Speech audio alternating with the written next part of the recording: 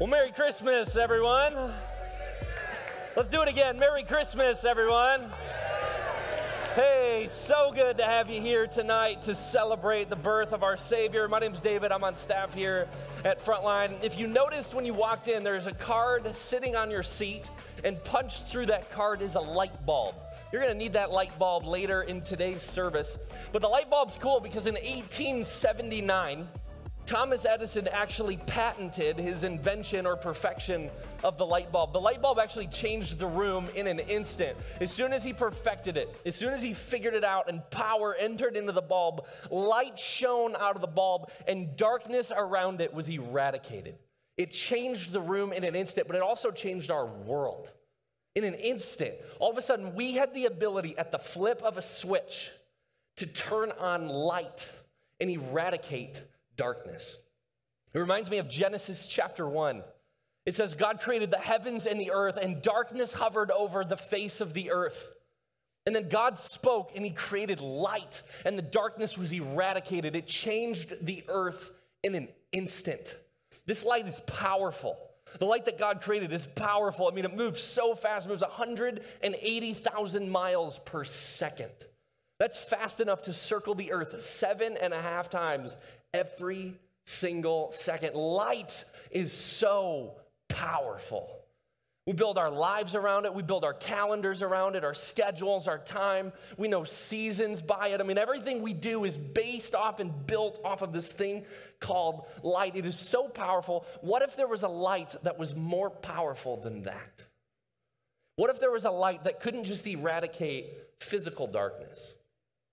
What if there was a light that could eradicate spiritual darkness, that could change things in an instant? What if there was a light that could set people free from bondage?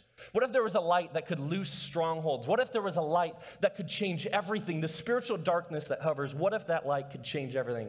What if that what was a who? John 1 verse 4 says, in him was life. That life was the light of all mankind. The light shines in the darkness, and the darkness has not overcome it.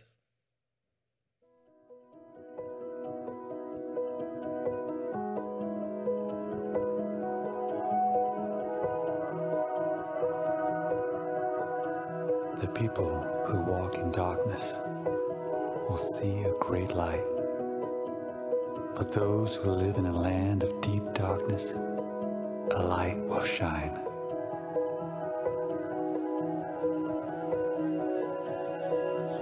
The one who is the true light, who gives light to everyone, was coming into the world. He came into the world he created, but the world didn't recognize him. He came to his own people, and even they rejected him. But to all who believed him and accepted him, he gave the right to become children of God. They are reborn, not with a physical birth resulting from human passion or plan, but a birth that comes from God. So the Word became human and made his home among us. He was full of unfailing love and faithfulness.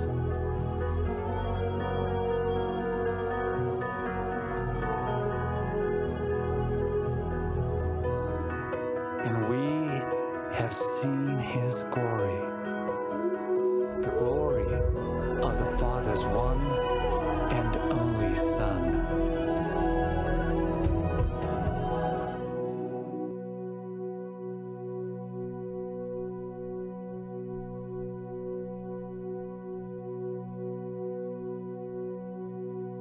This little light of mine, I'm gonna let it shine. This little light of mine, I'm gonna let it shine. This little light of mine, I'm gonna let it shine.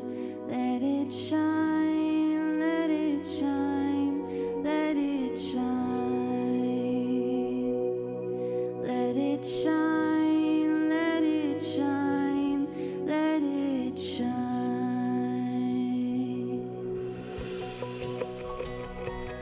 Merry Christmas, everybody.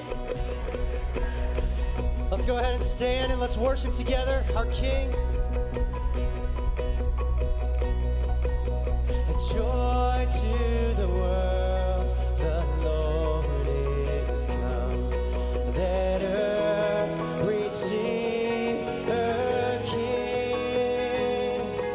Let every heart prepare anew.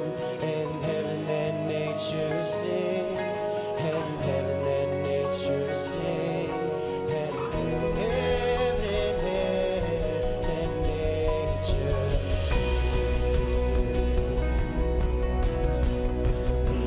sing, sing, sing.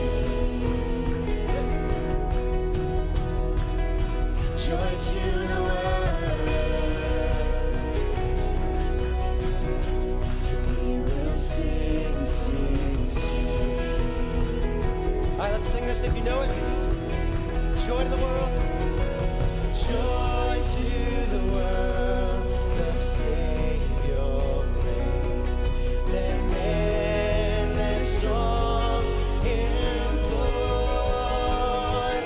while fields and floods, rocks, hills, and plains repeat the sounding joy, repeat the sounding joy, repeat the sounding joy. We will sing, sing, sing. Joy to the world. We will sing, sing, sing.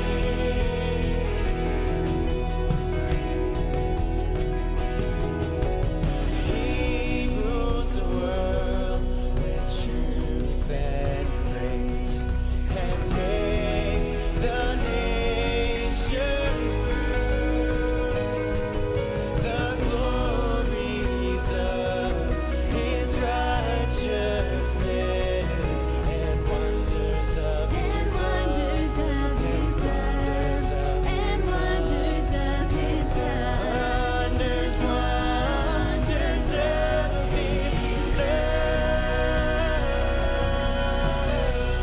We will sing, sing, sing. Joy to the world. We will sing, sing, sing. Oh, joyful, joyful, we adore thee, God of glory, Lord of love. Hearts are born like flowers before thee, opening to the sun above. Joyful, joyful, we adore thee, God of glory, Lord of love. Hearts unfold like flowers before thee, opening to the sun above. We will sing, sing, sing. Joy to the world. We will sing, sing, sing.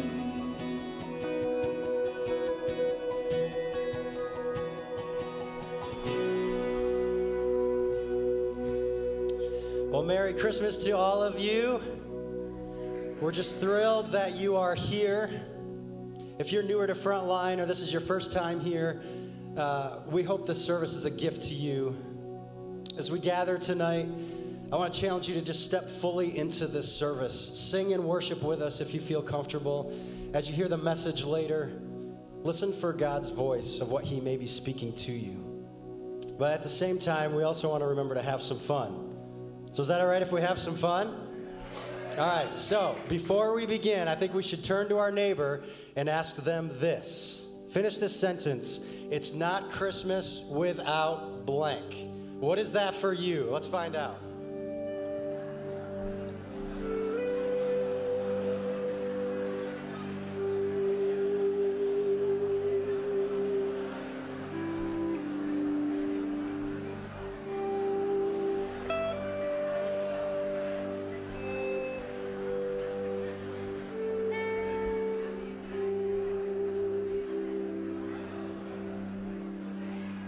Let's have some fun.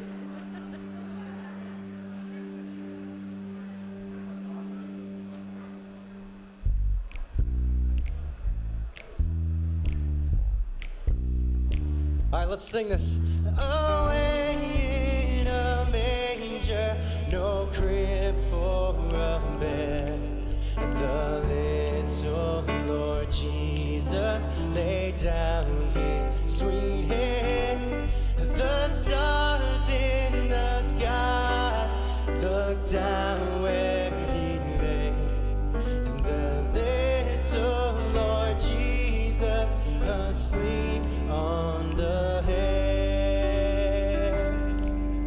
The cattle are lowing, the baby awakes. The little Lord Jesus, no crying he makes.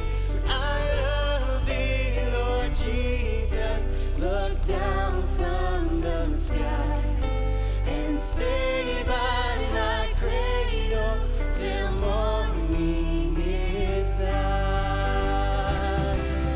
It's Christmas, the angels are singing.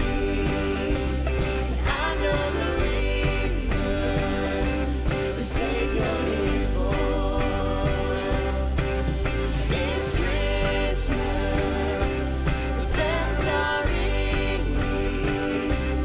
I feel like shouting joy to the world. Be near me, Lord Jesus. I ask thee to stay close by me forever and love me, I pray. Bless all the dear children in thy tender care, and fit us for heaven to live with me there. It's Christmas, the angels are singing.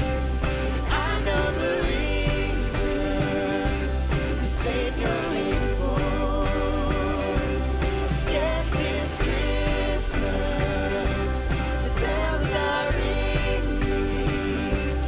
I feel like shouting joy to the world. All right, take it away. Go tell it on the mountain, over the hills and everywhere. Go tell it on the mountain that Jesus Christ is born.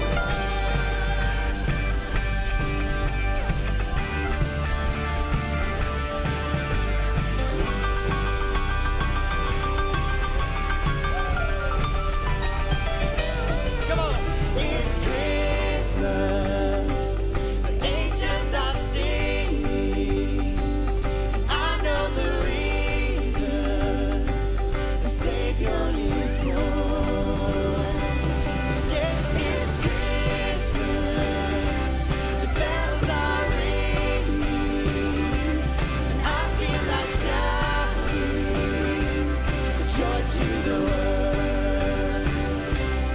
Joy to the world. Sing joy to the world.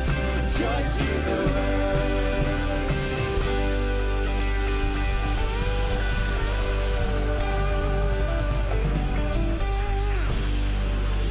Yes, it's Christmas, and it's so good to have fun with you tonight as we celebrate the birth of our Savior. Like we just sang, it makes me want to shout joy to the world. That's what this season is about. But Christmas is not only about the fun the cookies and the presents and having them all wrapped or not wrapped. I don't know, some of you parents out there, you're busy. But this season is about Christ coming down to the earth to save us from the kingdom of darkness and bring us into his kingdom of light. And it's a holiday because it's a holy day. In this season, we celebrate Jesus, our Emmanuel, our God with us. And it's not just another day. It's not a fantasy, but it's the reality that God loved us so much that he came to earth for us. So let's sing this together, the first Noel. The first Noel, the angel did say, was to certain poor shepherds in fields as they lay, in fields where they lay keeping their sheep on a cold winter's night. That well was so deep. Let's sing Noel. Noel, Noel, Noel, Noel. Born is the King of Israel.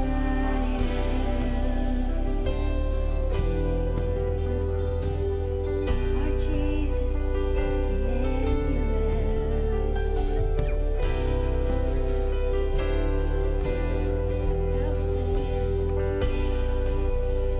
then let us all. Then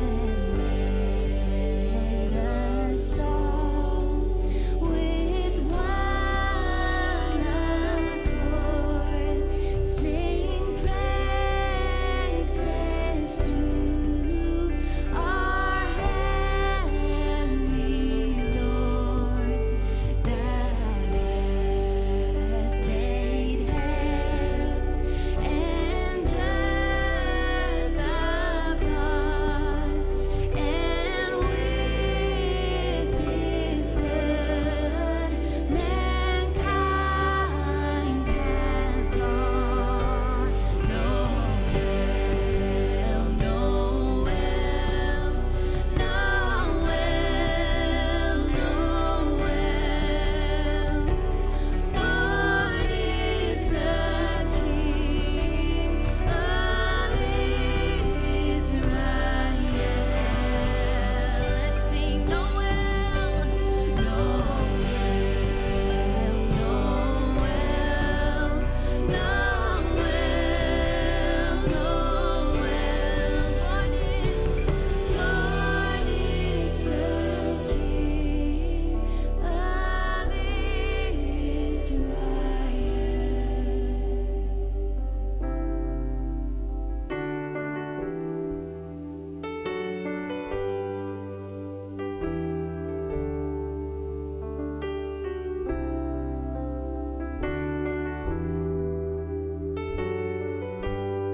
Let's sing this out as one body. So let your name be lifted higher, be lifted higher, be lifted higher. So let your name be lifted higher, be lifted higher, be lifted higher. So let your name be lifted higher, be lifted higher, be lifted higher. So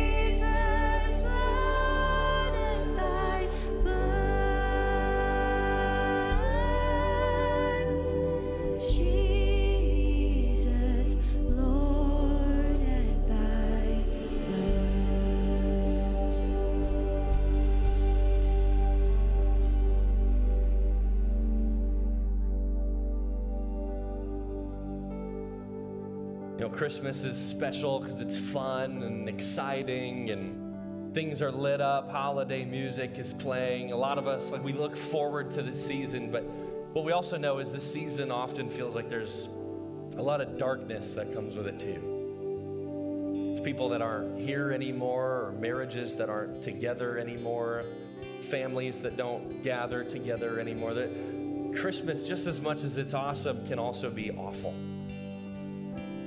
Our second son was just born 2 days ago, and this Christmas season has been so different.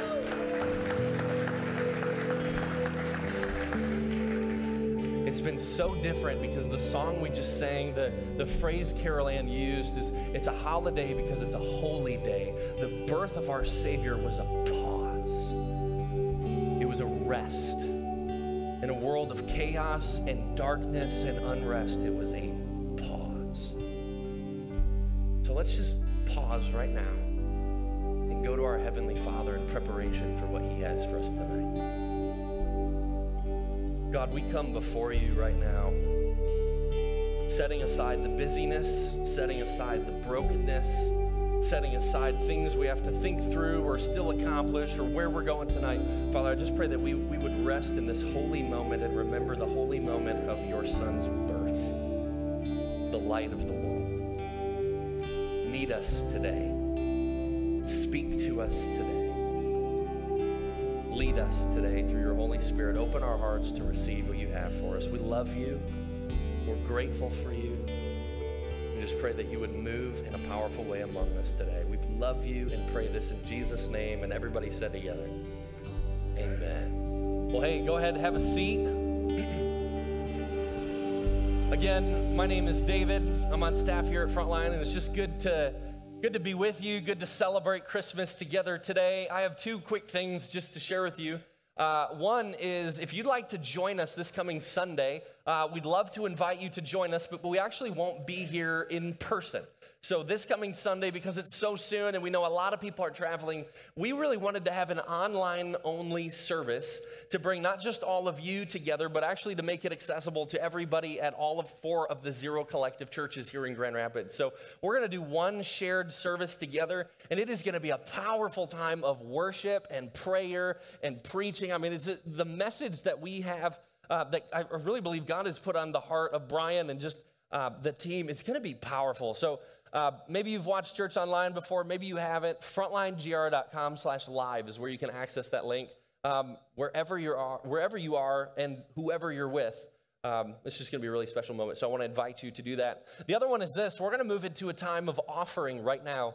And there's a couple different ways to give. It's on the screen behind me. But what I love about this offering particularly is over Christmas time, what we do for these 2 services, yesterday and today, is all of the money or all of the donations received actually don't stay here at Frontline. They all go out. So we have something called the One Initiative. So this is going to Hand, a program that feeds kids on the weekend who don't have enough food. It's going to homelessness here in Grand Rapids. It's going to ministries in Haiti and Ethiopia, all over the world, and a variety of other ministries, both locally and globally. So if you feel moved or if you feel led to donate, just know 100% of whatever you give tonight is going out of this place to people who really need it right now. So just let me pray for us. I know we just prayed, but let me pray for us one more time. Just ask God to bless that offering, and then just prepare our hearts to receive what Brian has for us today. So go ahead and bow your heads with me. Father, we just come before you, and Father, we pray for those that aren't in this room right now. We pray for those who are hurting in this season. We pray for those who have need in this season. We pray for those who are struggling, who don't know you. God, open our hearts just to hear from you. Some of us haven't heard from you in a long time. Others haven't heard from you ever. I pray that today would be a powerful moment, God, a pause from the darkness, a pause from the chaos. I pray that you would speak and move in a way that we could look back and remember specifically this Christmas forever. God, we love you. We love being your people. And we just pray all of this in your Son's precious and powerful and holy name, Jesus. And everybody said together, amen. Amen. Amen. Thanks, David. And we are so excited for you and Shannon with the birth of Jordan. That's just an amazing thing. So we celebrate with you. Well, welcome everyone to Christmas services here at Frontline 2021. If you're watching with us online, it's great to have you joining in with us as well. And so from my family to your family, I just want to wish you a Merry Christmas. This is kind of a special year, a special Christmas for my family and I, because this year, this Christmas marks 20 Christmases that we have been at Frontline, that we've been able to celebrate Christmas with all of you and our Frontline family. So that's just an awesome thing. Yeah. That's really meaningful for us. And in fact, this is what my family looks like now. So this is my wife, Carrie, my beautiful wife, and our boys. This is Aaron and Alan and John and Andrew. And crazy enough, 20 years ago, 20 Christmases ago, we only had this guy. We only had Alan. He was the only one that was born. And now they're absolutely huge, and they're all in my house right now over Christmas break. In fact, if you're looking for a last-minute gift idea for me, cereal. Lots and lots of cereal. I don't understand, but they just eat boxes and boxes of cereal all the time, cereal. Anybody else have teenage boys? You know what I'm talking about? Like they just constantly devour the cereal. So this is a special year for us, and it just feels special to be celebrating with all of you. If this is your first time part of this celebration with Frontline, welcome to the family. If it's been your first time in a while or joining in with us online, welcome back. It's great to have you with us. What we're doing tonight is we are wrapping up a series we've been working through where we've been talking about Christmas scandals. So we're looking at Matthew's gospel. Matthew begins his gospel story of Jesus' life, death, and resurrection with a genealogy, a boring list of names, or so it would seem. It's this long list of names in Jesus' family history. And what we've been realizing is that Matthew intentionally included some scandalous stories, some scandalous people with scandalous stories in his family. Maybe you have some stories of scandal in your family or in your background. And so we've looked at names like Ruth and Rahab. We've looked at names like Tamar and Bathsheba. And tonight what we're going to do is we're going to talk about the final two scandalous names in Jesus' genealogy. In his family history, the final two scandalous names are Mary and Joseph. And we're going to look at Mary and Joseph's story and just see what it says to us about who Jesus is and what he came to do and what we're celebrating tonight. So this is Matthew chapter 1, verse 18. This is what it says about Mary and Joseph. This is how Jesus the Messiah was born. His mother, Mary, was engaged to be married to Joseph. But before the marriage took place, while she was still a virgin, she became pregnant through the power of the Holy Spirit. Now Joseph, to whom she was engaged, was a righteous man and did not want to disgrace her publicly, so he decided to break the engagement quietly. Now, a unmarried teenage pregnancy and a broken engagement would be a scandal in any century, in any time period in history, and in any culture. But if I could, I'd love to give you just a little bit more background on specifically what Mary and Joseph were living in. So they lived in the first century in Judea. And so Mary would have been about 14 or 15 years old, believe it or not, at the time of this story, which would have been marrying age for Jewish women at this time. Now, her engagement to Joseph would have been arranged for her by her family. She would have had no choice in the matter. So this wasn't like this romantic, loving story, you know. This is an arranged marriage that would have been basically about what was best for her family and what was best for his family. And she was going to have to go along with it. Now, they lived in Nazareth. Mary lived in Nazareth. And Nazareth at this time in the first century was an extremely poor town. We think somewhere around 400 people lived in Nazareth. So it's this small town. Everyone knows everyone. It's very poor. Some estimates are that 70% of the people who lived in Nazareth were peasant farmers, which was a very poor way to make a living.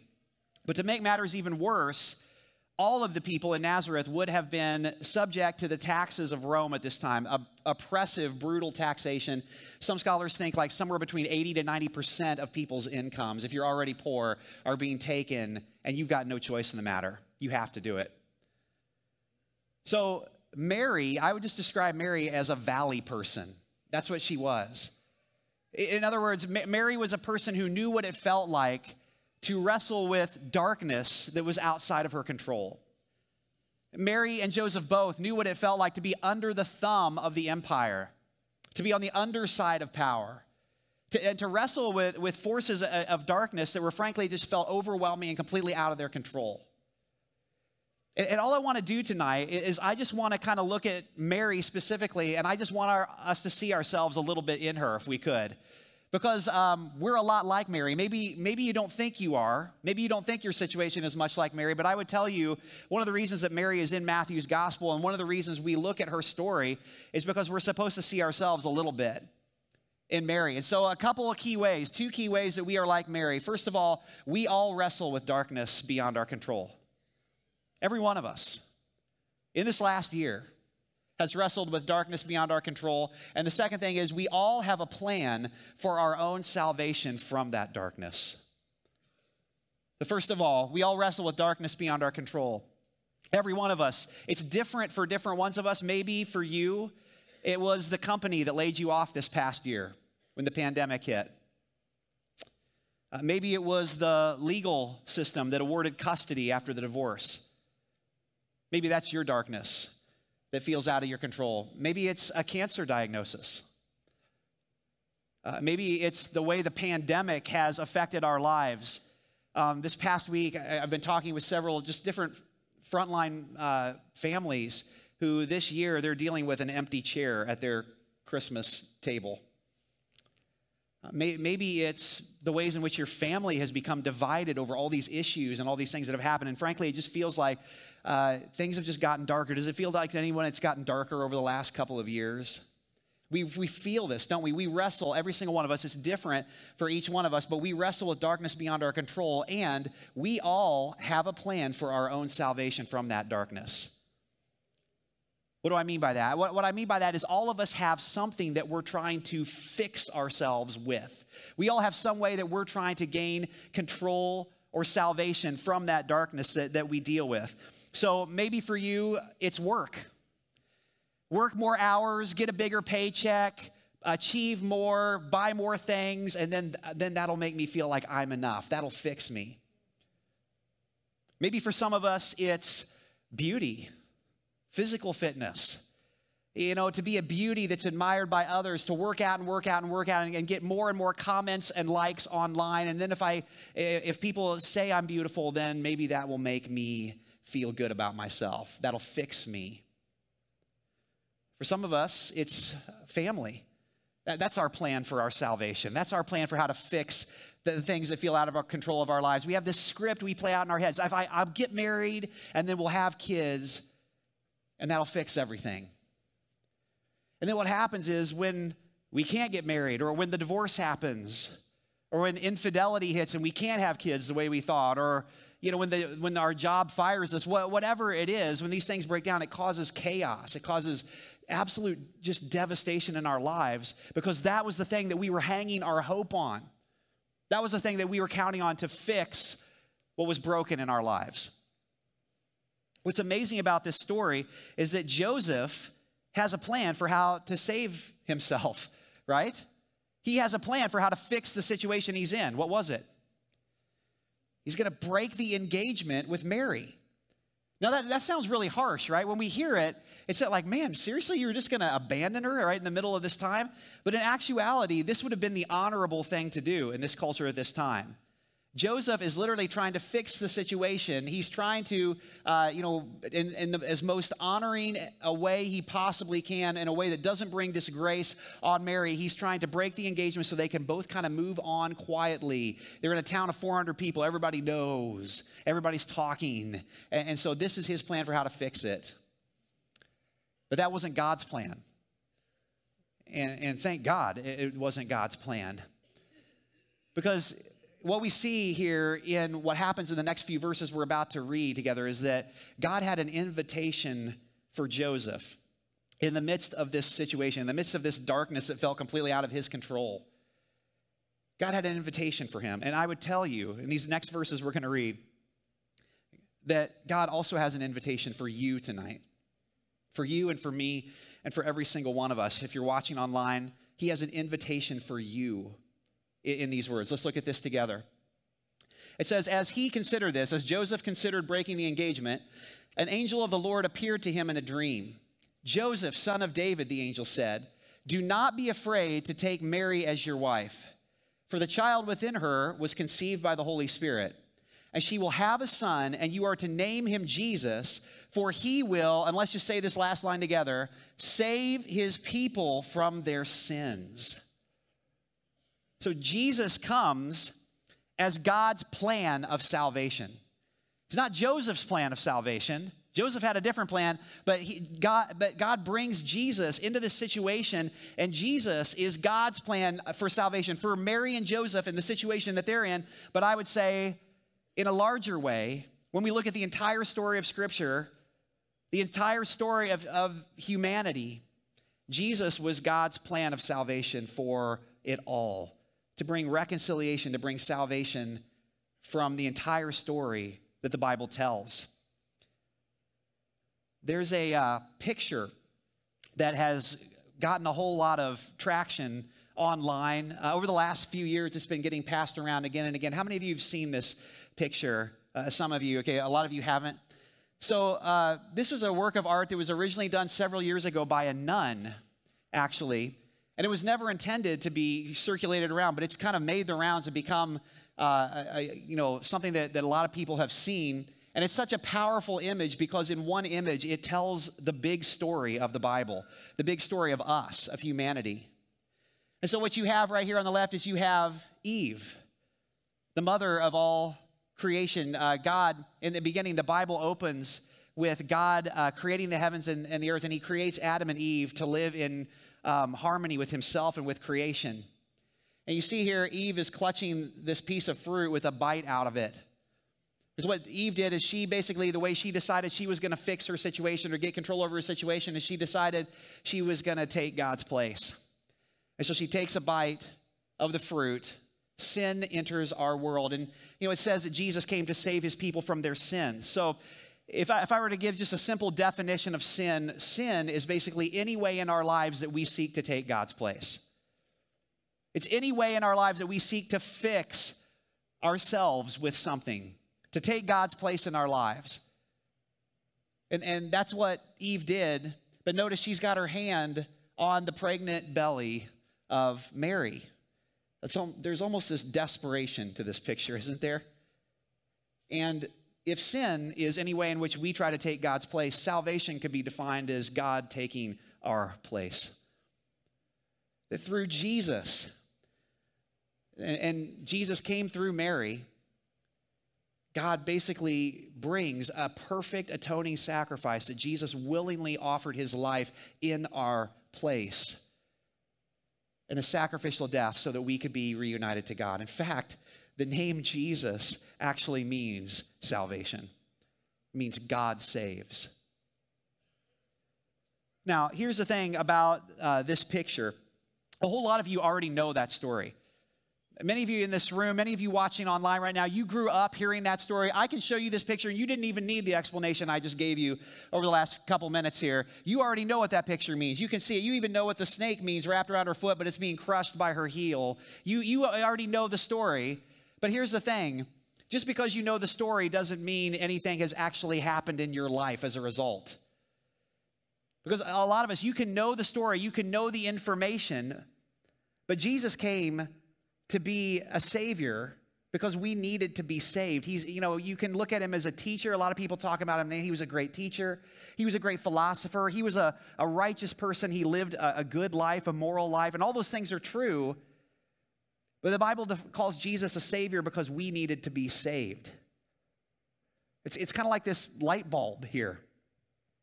This light bulb, just because it has the mechanisms that can shine light, nothing actually happens with this light bulb. It has no power within itself to turn on. You can sit here and flip the switch all you want.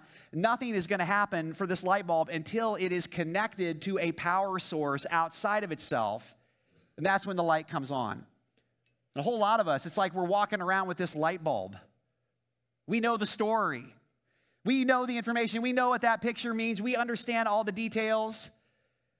But personally, experientially, we haven't experienced the person of Jesus. We haven't plugged into the power source outside of ourselves, which is Jesus. Jesus came to be that for our world and for us.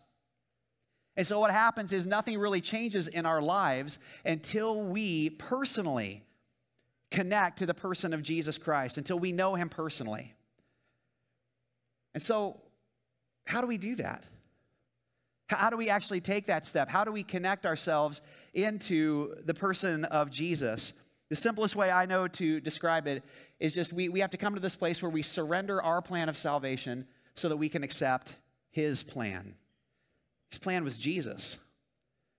Whatever it is that you're trying to fix yourself with, we all know what it's like to wrestle with darkness outside of our control.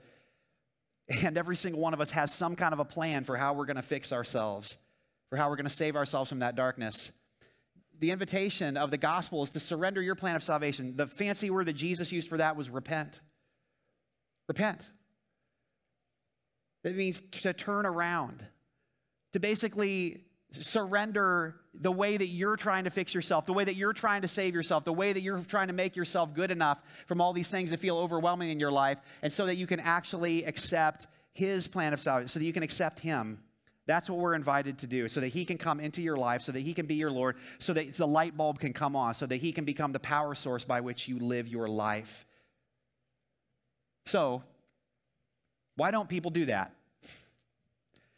Why do we hear that message again and again and again? And for so many of us, why don't we ever get to that point where the light bulb actually comes on? And we continue carrying around the light bulb. We know the story, but we aren't experiencing it personally in our day-to-day lives. Why does that happen? Here's why I think it happens. The reason I think we don't plug in to Jesus, why we don't invite him into our lives personally, is because we hear the gospel message, and for so many of us, we say to ourselves, well, yeah, but if I become a Christian, that means I'm going to have to forgive my sister-in-law. Well, if that were true, then the gospel message we're celebrating would be Jesus plus a forgiving heart is what equals salvation. But that's not the gospel. That's not what the message is. We hear it and we think, well, yeah, I'd love to become a Christian, but if I become a Christian, I'm going to have to stop sleeping with my girlfriend. Well, if that were true, then the gospel message would be Jesus plus sexual purity equals salvation. But that's not the gospel message, is it? The message of the gospel, the message that we're given at Christmas time and that we celebrate, is Jesus plus nothing. Jesus plus nothing, that he himself is sufficient. Mary and Joseph brought nothing to the equation except their willingness to say yes to his plan. You can't clean yourself up in order to come to Jesus. Okay, that's like putting on your makeup so you can jump in the bath. The language for faith, the language for this that we use around here at Frontline, we've talked about many, many times over the years, is this idea that faith, the language of faith is yes before how. We say yes to Jesus. We say yes to being plugged into the power source of Jesus in our lives, and then we don't worry about the how. We let him do the heavy lifting. We let him become Lord of our lives, and we begin to follow him. We begin to let him clean up the things that only he can clean up. Because if we could do it in our own power, we'd be doing it, but we can't. The gospel message is Jesus plus nothing. It's a move of saying yes, and I'll entrust him with the how, whatever that means on the other side of it. When you do that, when you come to a place where you actually invite Jesus, you surrender your plan of salvation, you invite Jesus to be Lord of your life, what Jesus said in John chapter 12, verse 46, what he said about his whole mission, he said, I have come as a light to shine in this dark world, so that all who put their trust in me will no longer remain in the dark. I've come as a light to shine in this dark world. And we've noticed it's gotten darker, haven't we? So that anyone who puts their trust in me, not in their own plan of salvation, not in their own way to fix themselves, they no longer have to remain in that dark. Listen to me very, very carefully. If you hear nothing else I say tonight, there is a high cost to remaining in the dark. There is a high price to pay for going into 2022, remaining in the dark of your own plan, of your own efforts, of your own attempt to fix yourself with whatever it is. We all wrestle with darkness outside of our control. And all of us have a plan for our own salvation from that. What's your darkness that you've wrestled with this past year in 2021? What is it for you? I'll go first. I'll tell you what it's been for me. This past year, well, in 2015, I was diagnosed with a form of cancer of which there is no official cure as of right now. So I was in remission for a period of time, and then in January of 2021, earlier this year, I found out that I was no longer in remission and I was going to have to go through chemotherapy. And so I entered 5 months of chemotherapy starting in January, and man, God has been so good to me through that. It was hard. There were hard times.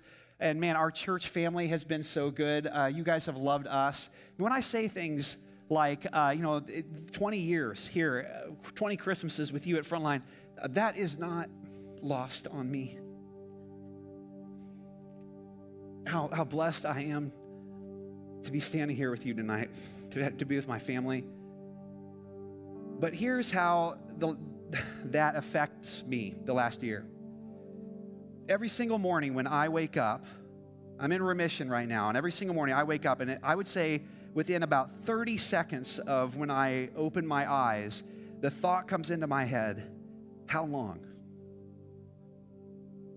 How long do I have in remission?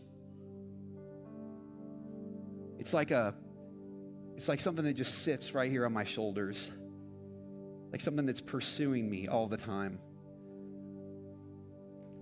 It's the darkness that just feels completely out of my control.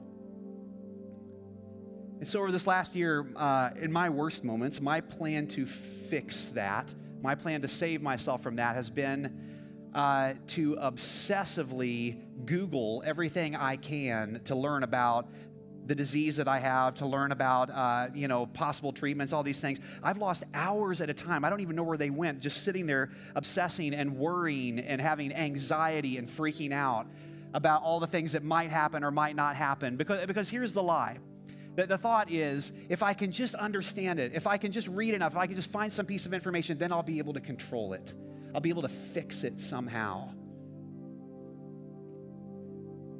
And what I've discovered this past year, in a richer and deeper way than I've ever known in my life. I've known it in the past, but I know it to the core of my being. The anchor for my soul, the place where I've gone to find hope, the only real comfort I've found is that at some point in that morning, after that thought pops into my head, every morning I sit down in the same chair and I open up the Word of God and I just begin to ask God to speak to me, and I apply the gospel message, what we've just been talking about tonight, the reason Jesus came. And when I begin to apply the gospel message to that darkness in my head, and I begin to apply the gospel message in prayer, what happens is Jesus meets me in that. I can't explain it, but he does.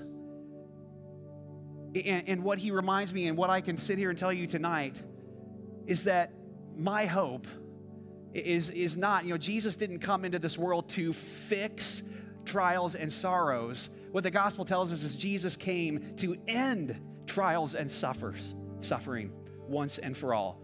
My hope is not that he will fix my sickness. My hope is in the fact that he has ended all sickness and death once and for all of eternity.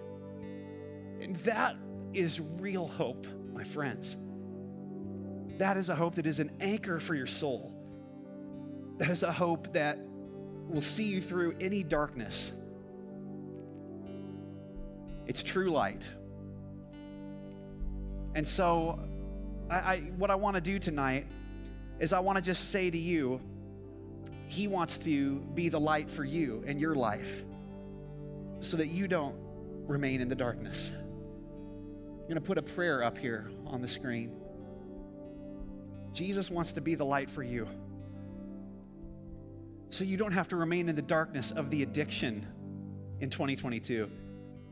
He wants to be the light for you, so you don't remain in the darkness of the endless need to perform so that you have value,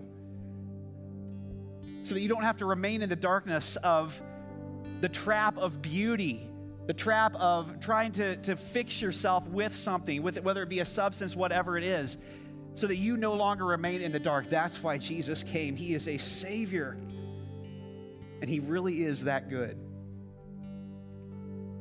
So here's what I want to do. I just want to invite you to pray this prayer with me. It's actually more of a confession than a prayer. Romans 10 says to us, the way we plug into the light, it says, if we confess with our mouth that Jesus is Lord and we believe in our hearts that God raised Him from the dead, we are saved. The power source from the outside comes in, and He becomes the light by which we live, not our own plan. So would you bow your heads with me? For some of you, this is maybe the first time you've ever done this. Maybe you've known the story. You've heard the story before. But this is the first time you're ever actually saying, now, for me personally. For others of you, maybe you did this at one time in your life, but then you turned away, you walked away. And so what you're saying tonight is, Jesus, I'm coming back home. I'm coming back to you, the true light. I'm putting my faith and my trust in you. So would you pray this with me if that's you tonight?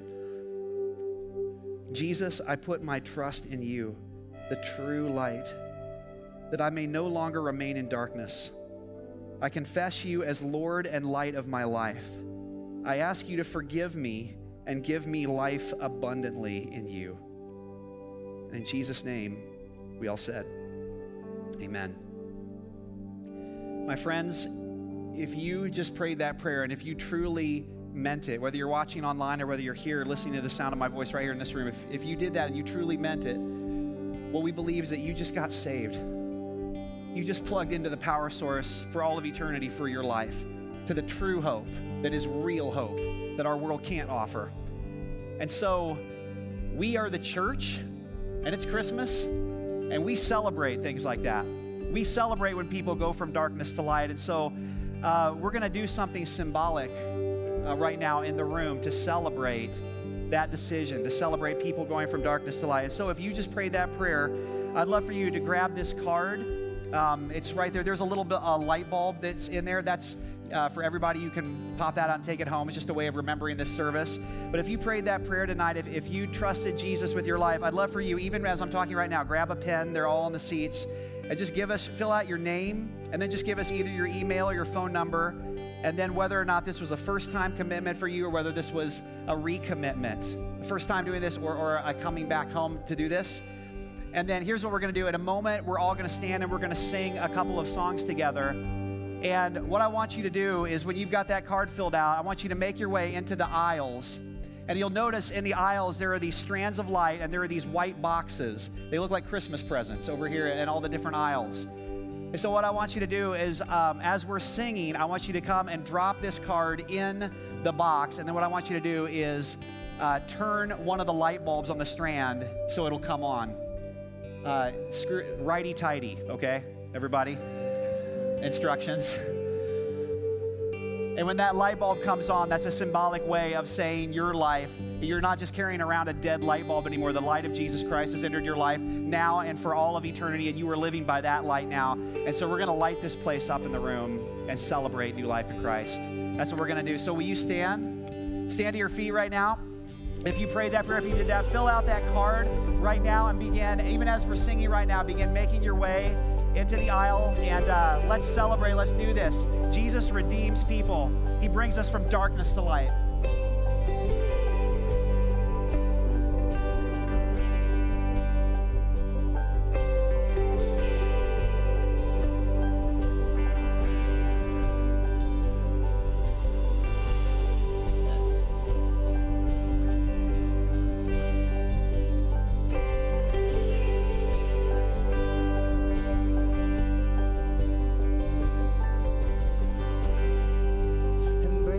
Silence with glory in the highest, the hope of all creation, resting in his mother's arms.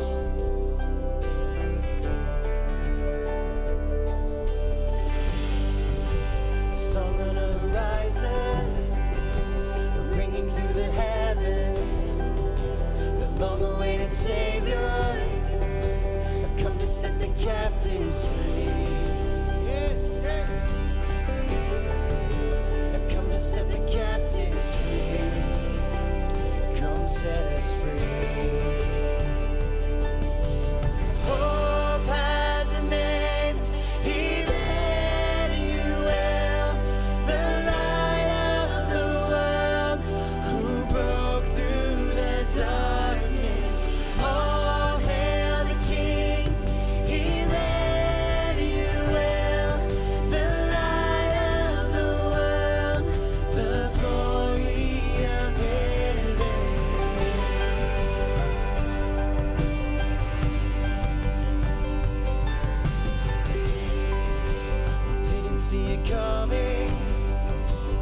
story of redemption started in a manger.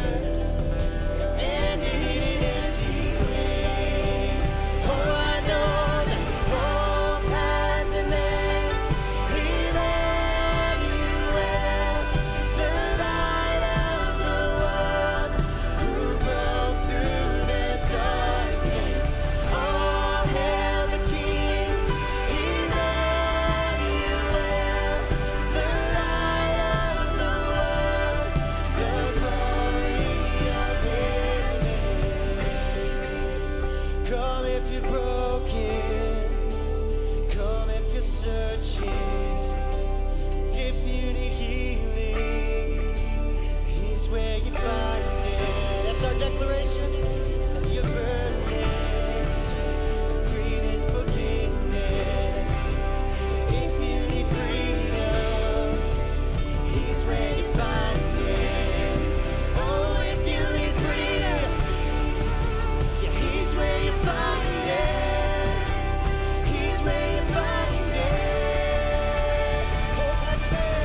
Hope has a name. Emmanuel, the light of the world, who broke through the darkness. All hail the King. Emmanuel,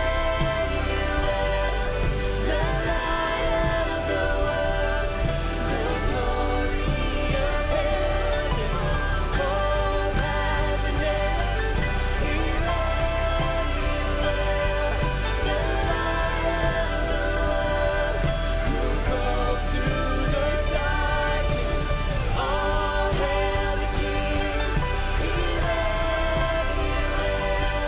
the light of the world, the glory of heaven.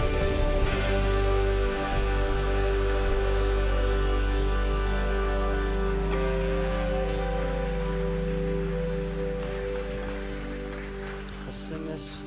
Oh, come, all ye faithful, joyful and triumphant. Oh, come ye to Bethlehem.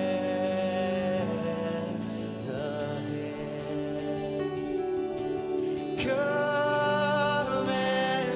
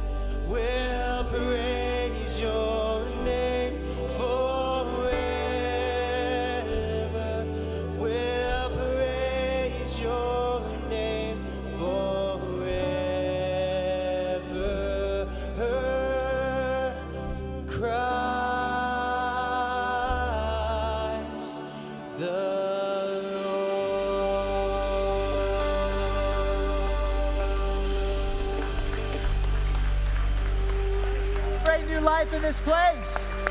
Praise God.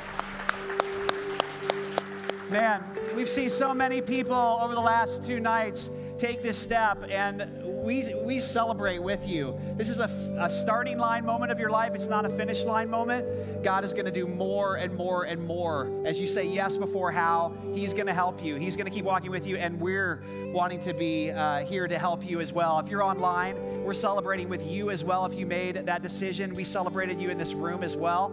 And so I want to leave you with just a couple things here. If you actually turned a light bulb, if you filled out that card and did that, we would love to actually give you a gift tonight.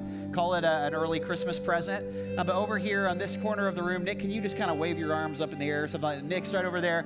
We've got a gift. Please make your way over to that table and grab that on your way out. And then I wanted to let you know, I think we already mentioned the 26th is going to be an online-only virtual service. But then on January 2nd, the following Sunday, we're going to start a brand new teaching series. I would love to invite all of you to come back either online or in person and be with us 9:30 and 11 a.m. on Sunday mornings as we start this new teaching series, Pursue, talking about the God who pursues us. Just take a minute and just watch this quick video clip of that series and what it's going to be about.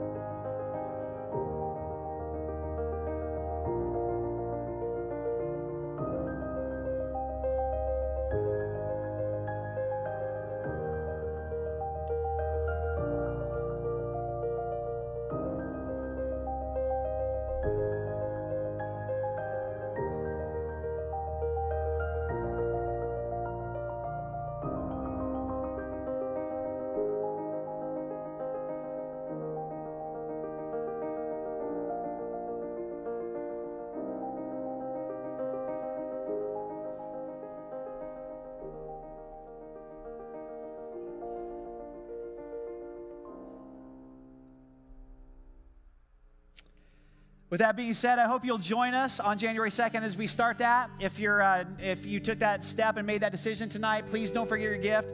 Love you guys. Seriously, it's just such a joy and a privilege to be your pastor and to be with you even on these moments together. So Merry Christmas, everybody. Have a great night. We'll see you in the new year.